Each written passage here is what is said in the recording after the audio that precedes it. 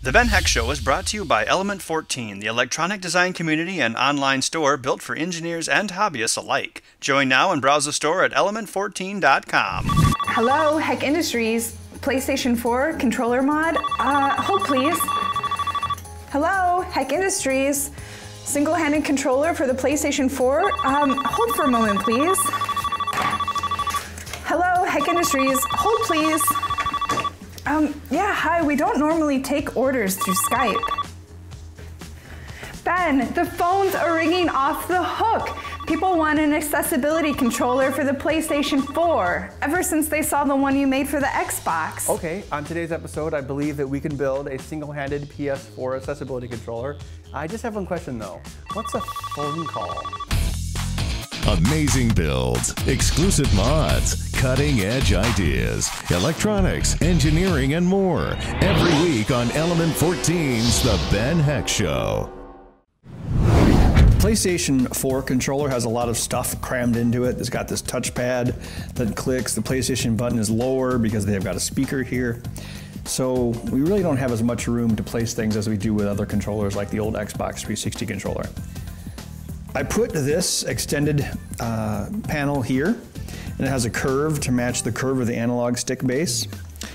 And I've got the same four-way tack switch that we used on the Xbox One controller because we know it works. And my first instinct is to use the same D-pad top as well, right there.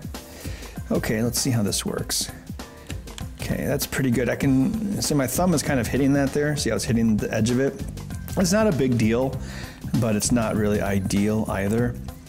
Yeah, this is a little too tall. If it was lower, then I'd have more room and I can still get to it with my thumb. Ideally, I would have liked to put it in the center, you know, so my thumb can just reach over and hit it, but there's a headphone jack here we have to keep open. So we have to be cognizant of things like that. What I think I'll do is I'll print a different version of this and try it out. All right, so this guy, oh man, I only put a little glue on there. When I'm prototyping, I'll just use just enough hot glue to make something stick. All right, I've got the replacement. This one is recessed, but it still had to have a flat portion. So the previous one, the concavity was on the bottom, so the pins are able to fit through. On this one, the concavity is on the top. So it basically swallows the thumbstick. See how that's fairly flush now? Let's see how it works. Okay, I'm just gonna, actually, I'm feeling pretty confident about this. I'm gonna put a decent amount of hot glue in there. You know, just for the children.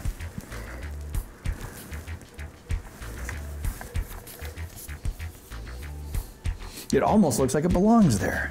So in the case of this controller, we can use these rounded portions to our advantage, specifically allowing us to place things closer to the sticks and also using the curved surface area for better glue retention. Because it's a curve, it just basically sticks better. There's more angles to it. I'll reinforce it with super glue later.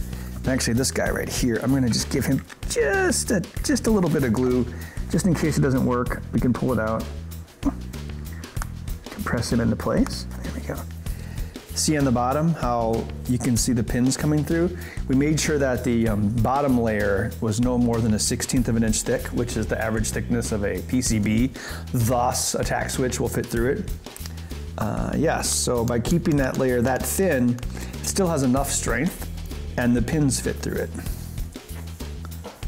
Oh yeah, this is much better. See how I'm moving my thumb around?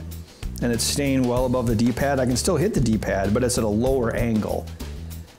Unfortunately, you know, you had to do quite a few things with one thumb with one of these controllers, so the more room you have, the better. Let's see, I'm playing the game.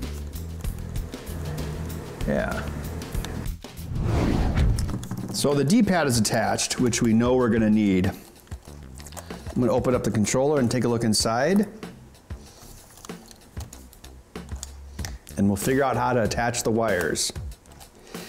Sony usually makes their controllers a little bit more complicated than Xbox. And by a little bit more complicated, I mean a lot more complicated. Hopefully this is something that is not only hand solderable, but something that isn't too difficult so our viewers could attempt it as well. Yeah, this probably pops downward, I would imagine. Did I get all the screws? Is there a fake screw under this? I bet it's fake. Let's take a look. Oh no, the barcode, it's gonna be ruined. Oh, the controller trying to turn itself on. It's become self-aware. And that's a fake screw hole, all right. I knew it. I was gonna cut my thumbnails last night, cut my other fingers, but I'm glad I didn't. I like to use my edge of my thumb nail to open things up like controllers. Yeah. That's probably why humans have fingernails. It's to open up video game controllers. All right, let's see what's inside of it. Okay, so this lighted connector in the USB is connected via that ribbon cable. Inside of it here, the battery's a lot bigger than it was on the PlayStation 3. Of course, it has this big light it has to illuminate. Under this is probably the connector we need to get to. Is there a screw on it? Yes.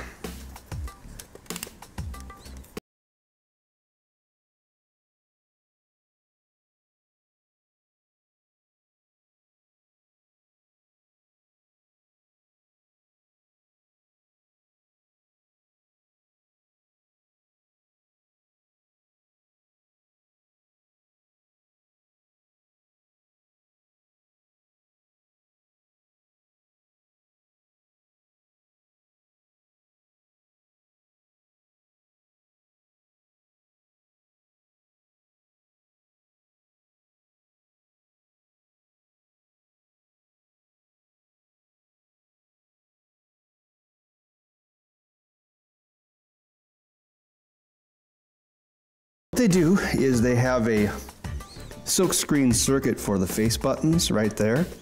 And then when you bolt it together, it presses against these contacts here. And that's how you make the connections. Of course, these sticks are built in. Here's your share and option buttons. Whatever happened to a good old start button, right? If you look at this intact controller, say I'm playing with one hand, right-handed. Now I'll probably put the L2 trigger down here, which still leaves L1 and clicking this button in.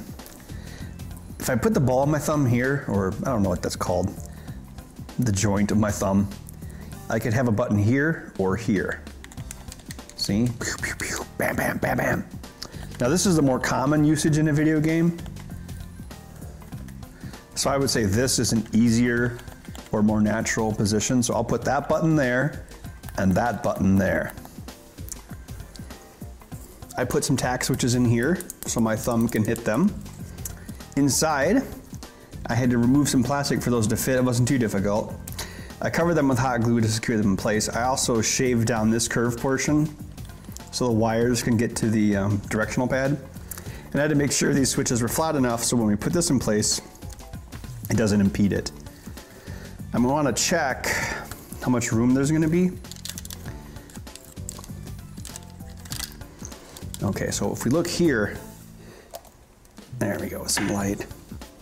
We should be able to snake the wires up around this way and over here onto the circuit board. Going to remove the analog stick using this desoldering iron I got from Element 14. Now I flowed this lead-free solder with some leaded solder, but I still need to let it heat up pretty good before I release the vacuum. That way it gets all the solders flowed and fluid before you actually try to suck it out. Otherwise you won't get it all. It's a rule of thumb. If you can see empty space around the pin, that means it's good to pull out. I've taken the analog stick and I've tied the positive ends together and the negative ends together. So when it's actuated against your leg, that's left, that's right, that's up, and that's down.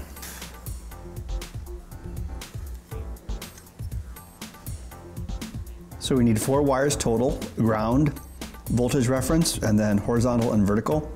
So I'm going to attach these 3 wires here and then loop this one around and then hot glue it so they'll stay secure. Good. Yummy.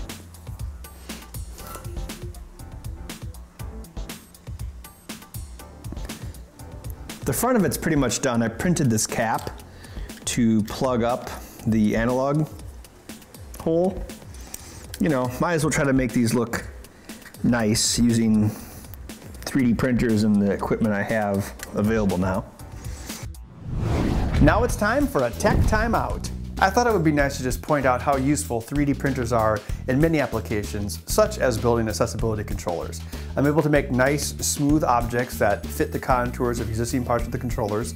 I can make custom D-pads and buttons. It's very handy. And it's also fast. I don't have to go and get the parts someplace else. I can just click a button and 30 minutes later, it'll pop out of my 3D printer. So if you do any sort of prototyping work at all, definitely consider getting a 3D printer. You'll wonder how you live without it. When I'm not solving all of life's problems through the magic of modding, you can find me on element14.com, talking with other industry experts, engineers, and hobbyists about all things electronic. With over 200,000 members, Element 14 is one of the largest electronic communities on the web. So come join in on the fun.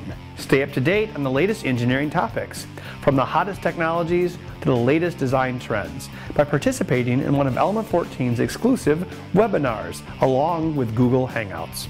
Or test your skills in one of Element 14's design challenges, such as wireless power or wearable electronics, to see how you stack up against other members.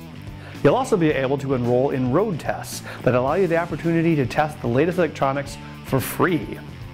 For more information about these features and much, much more, visit element14.com today. These are the contact pads for the silkscreen printed face button circuit. And what we need to do is connect to these small vias on the other side of this circuit board. All right, so on the reverse of the board, we can see the vias. Of course, they're right under the silkscreen, so we can't really see them. So what I've got to do is I've got to basically scratch the solder mask off and make contact to them.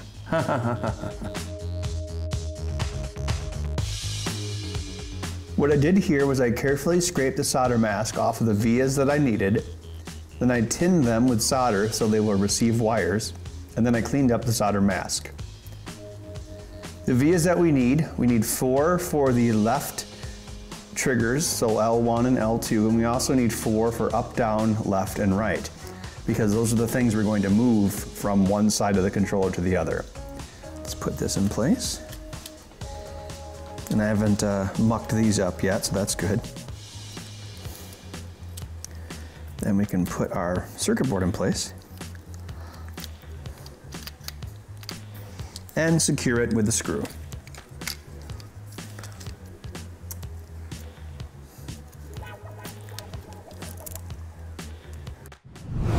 I need to keep these wires flat because the battery pack needs to go over everything.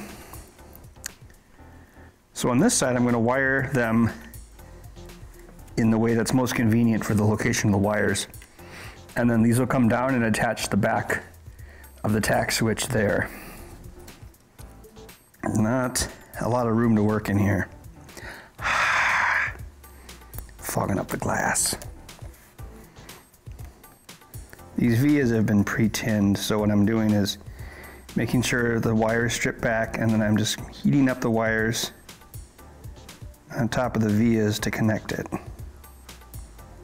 I have these notes written down for the D-pad, which I'll wire the same way as the Xbox One single-handed controller.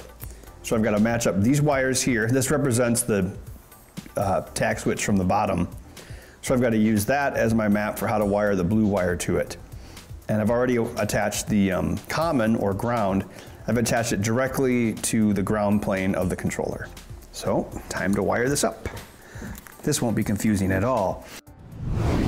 The last thing to add to the PlayStation 4 accessibility controller is a secondary trigger. Obviously you can hit the R2 trigger, but you can't hit the L2 trigger. So we're gonna put a trigger right here. Now it's an analog trigger, but we don't have a lot of room to make a mechanical analog switch. Also, we can't rewire the membrane switch that we found inside of it. So I came up with a solution. We put switches in series, and then we kind of do a voltage division across it. So we have our two signals going to our controller. That always passes through a 10K resistor, so there's about a 10K nominal resistance. Then when you push this switch, you will decrease the resistance, which will act like this trigger is being pushed. And when you push this switch, it will completely eliminate all resistance, which is like the trigger being fully pulled. Then I 3D printed. I did many different attempts, but I finally got something that worked pretty decent. I 3D printed a trigger assembly. Here's the base, and this slots into it. And then I use a little brass rod as the pinion. And it's got 2 different levels to it. So this, for me, this was the easiest solution that also didn't take up too much space. So we can mount it right there.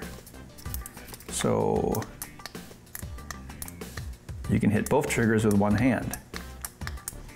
I'm using these surface mount resistors here so this doesn't take up too much space. So these 2 points I'm going to attach to the controller, and I've already ported out that wire, so I'm just going to see what kind of the minimal distance I can get away with is. It's probably about that much. I'm going to cut it there, and I'm going to go a little bit more than that. Again, you always want to be able to take it apart. All right, so this guy, that's about right.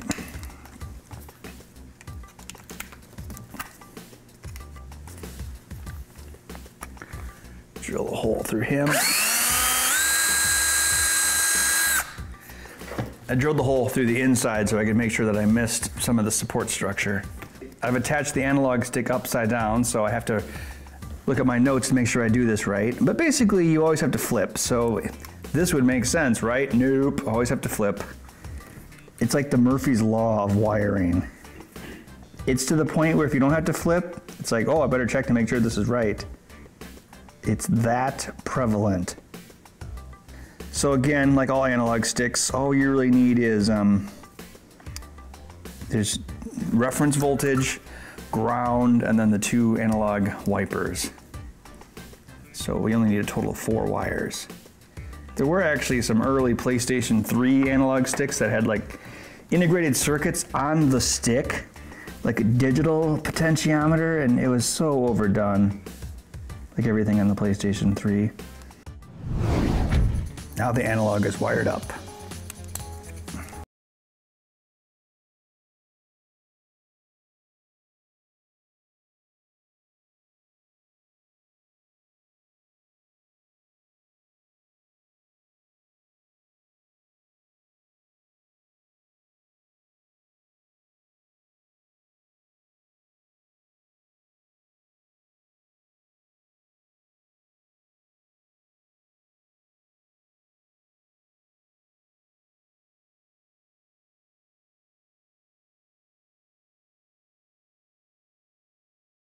I think this controller is good to go. Here's the controller. Left 1 has been moved here. L3, which is when you click in the left stick, has been moved here. The left analog's on the bottom. That's how you move your character or your cursor on screen. These 2 are the same. What we've added is the L2 button we've put over here.